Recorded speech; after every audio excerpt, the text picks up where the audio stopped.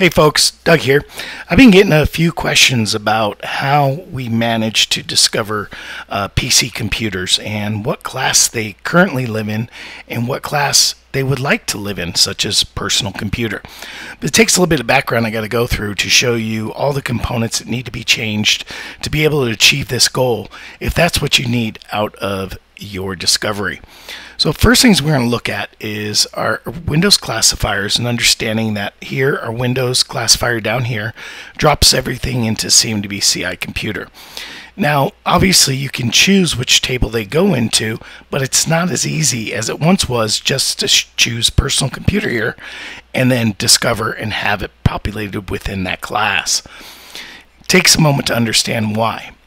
So we're going to go back to Windows, and this is where I have some probes and sensors set up. And in these, we can look at the old probes that we used to run when we would discover a particular system. And what the thing was when we determined class, it was determined in the classifier. So once I got my Shazam port probe back, and then I went into classification, I learned what operating system it is, and then ultimately what table it is. And then when I go into identification, our third phase, I identify either it's going to be a new CI or it's an existing CI. And then when I go into exploration, which we're doing here, everything was populated with that sysid of the system we were discovering. Now with probes, it was quite easy, because all we had to do was manipulate a sensor, and in this case we didn't have to, but I want to show you why.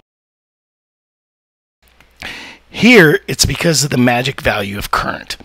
When we would use probes and sensors for discovery, we already knew the sysid way back in identification, so any exploration probes, all it had to do was call current.os version. Simple as changing the classifier table, and everything else just falls into place because it was determined in a different location. However, when it came to patterns, it gets a little trickier. Because if we look at a discovery pattern, such as our CI computer,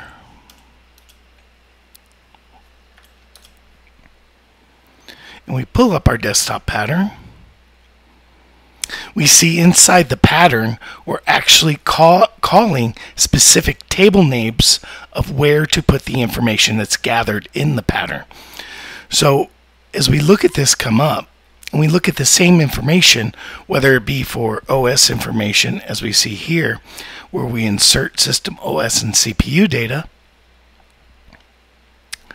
we see that it's saying, hey, I am putting it into CMDB CI computer into .version, .cds version, manufacturer model, what have you. So the pattern, even though the classifier has said this is going to be in the computer class, the pattern goes through and says, no, I'm not calling current anymore. I am saying this is going in CMDB CI computer .version. So there's got to be some changes we got to make if you want to be able to use those the patterns to be able to put it in PC hardware. So first order of business we want to do, what I like to do, is I want to make sure that table is right for me. I'm going to go to tables and columns. I'm double checking a few things here. And we're going to do personal. And there's our PC hardware. And I like looking at the map just so I can be sure that it does fall under my hierarchy of items that are extended from computer. So that gives me the assurance that all the reference or related tables, network interface cards, memory modules, where they're all tied up here at either computer or hardware, are going to be inherited at PC hardware. So that's great. They put it in the right spot for us. So we're done with that. So the first things I want to do is I want to come down here, and these steps can go in and out of order, but ultimately the end result has to be the same. And the first thing I'm going to do is I'm going to create a new Windows classifier. And we're going to call this Windows, get rid of you, Windows Personal Computer. And here we're going to put it in our personal computer class. I'll save that. In my classification criteria, I'm going to mirror off my other Windows computer one, but in our test, I got a VM set up and it looks a little different than a normal Windows PC. So my differences are going to be a little bit negligible, but you'd want to check yours. And here I'm going to do name contains. Now you're probably wondering, hey Doug, how do you know that? Because I had run a previous discovery on it. And come on. Sorry about the pause, but as you all know, I do my videos live. All right, so here I look at my ECC queue. I want my classify to come back, and here's my name. So name contains, I'm going to do Windows 10 just for this example, because again, this is a VM. I think it throws the Microsoft bit in front of it, but I am going to do it so it works perfectly, of course, on every video you do. That's how you make yourself look good. All right, so back to Windows. And I've got my Windows personal computer and my new classification criteria. Name contains Windows 10. Beautiful. All right, and I'm going to set this order. We're going to change the order so it's back down at the bottom. So we'll call this one 399. And now I'm going to disable my other Windows classifier because I don't want you to fire. All right, so as we all know, I got my classifier in now. Now I need a pattern to trigger. And we have our Windows OS desktop pattern, but goodness, can you imagine having to go through each of these steps to find seem-to-be CI computer? Very, very troublesome to do. But being that we have access to the NDL, I can pull that and manipulate it on my own. But first things first, I'm going to create a new discovery pattern that uses the PC hardware. And we're going to do this infrastructure and then personal computer, PC hardware, name Windows personal computer. Seems like somebody's done this before. And then we have to add a new identification section, and we'll keep it in line with everything else in discovery, and we'll save it. Don't want anything done to it from here because we're going to do some data manipulation. Because if we look at the pattern, there's nothing there. It says, hey, I'm just this is my important ID, I'm going personal computer, and I don't have any steps in there. That's fine. We're happy with that. But I'm going to come back here and I'm going to go CI computer, and I'm going to grab this one. This is the out-of-box computer pattern. And I'm going to grab that pattern, and we see it has all the steps in the world it wants to do. So I'm going to Control A, and I'm going to grab all of this. And what I'm going to do is I've got the little code thing here, but you can use any of your text editing tools that you like best. And I'm going to load up the entire pattern, and we see all the different places where seem-to-be CI computer is. And what I want to do is replace in files. I want to replace seem-to-be CI computer with seem-to-be CI PC hardware. And replace all. Replace. So now everywhere computer was called, now I've told it go to PC hardware. Now there's one other thing that I need, and this is this metadata information up here, because this is the out-of-box data, obviously, and it doesn't match up. So what I want to do is I want to come to my new pattern, which was personal computer, and I want to grab that metadata. I'll grab these two because this is going to make that other pattern piece my own. So I'm going to go there and you go there.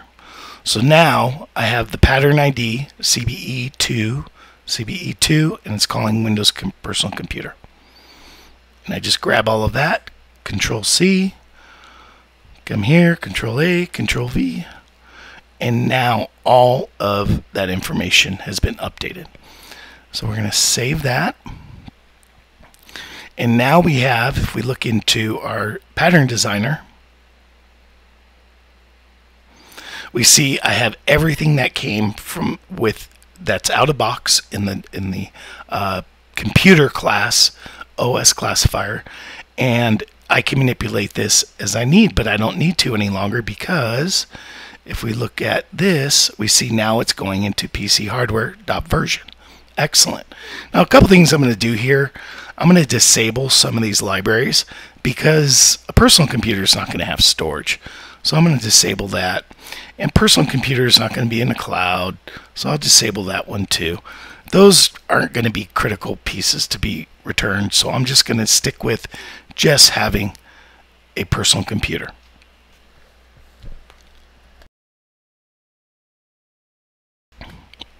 Now I'm going to publish this. So that's great. We've got our pattern. Now there's a couple other areas we've got to work in. Our pattern's been saved. Everything's going to work, we hope, as designed. But one thing to always remember, and if you've been doing patterns and discovery as long as you have, you know there's other places that the pattern needs support in. And that's in our pre and post processing scripts. Now, pre and post processing scripts, obviously there's a lot of great information. I'll probably link in a community article I'll do about this, about what they do, how they perform and such. But what we want to do is find all the pre and post processing scripts that the computer, the out-of-box pattern, was being called on, and apply our new workstation. So if we look at here, now I've updated a few of these, so I've found them, but I had to go like this to find desktop, and there they all were. I can find those pieces. Okay, these are all 5 that OS desktops were a part of. So I'm going to open these up one by one. And what I want to do is I want to add my Windows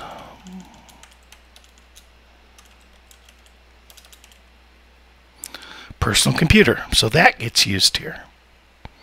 Update you. Windows personal computer. Update you.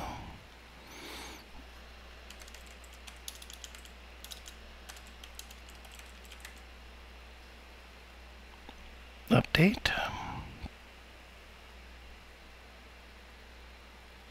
Does this overlap? No.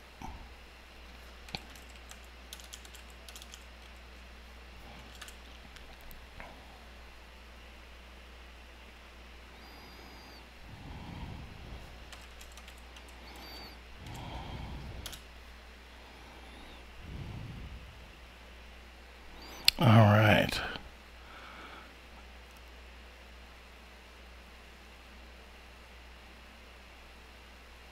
I think I got them all. Let me just double check them just to be safe.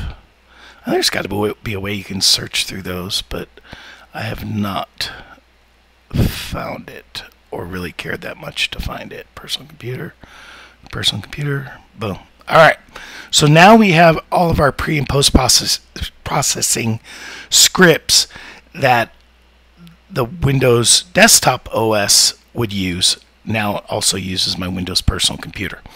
Excellent. So now we needed those pieces. So next thing I want to do is I want to go into Discovery, and I want to go back to my Windows classifier and our Windows personal computer. Now I want to trigger a probe. I want to call my new pattern. So first we need a probe, which is horizontal pattern. No matter what, probes are always going to stick around. And then I'm going to choose my pattern.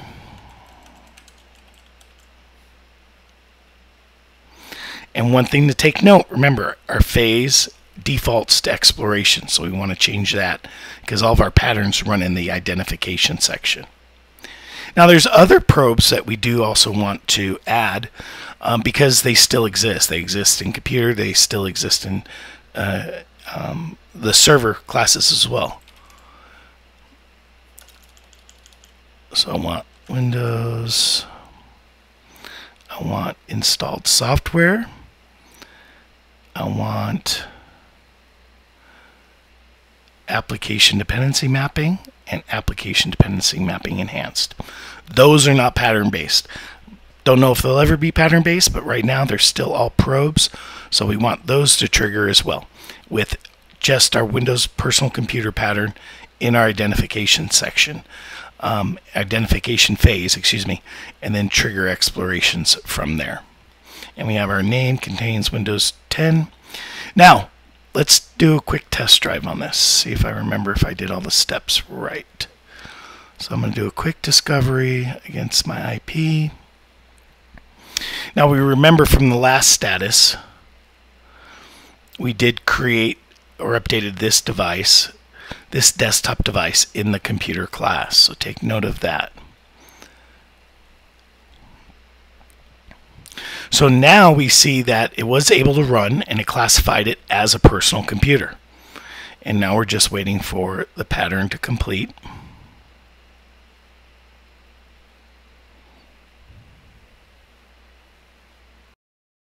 That pattern completed and triggered our other application dependency mapping items. And if we look at our devices, again, we see that we've got our CI, it's a personal computer, and it's the same one that we recognize. So one important thing to know about this is if we look at the history, oh, that's not audited. Somebody should look at that. It did do a class change for us.